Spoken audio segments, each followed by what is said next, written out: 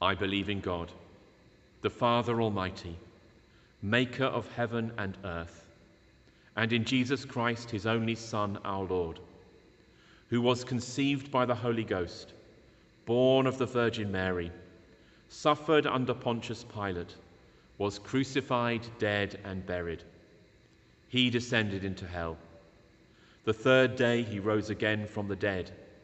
He ascended into heaven and sitteth on the right hand of God the Father Almighty. From thence he shall come to judge the quick and the dead.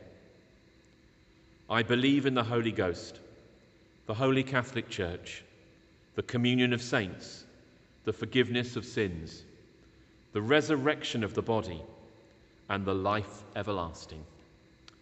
Amen.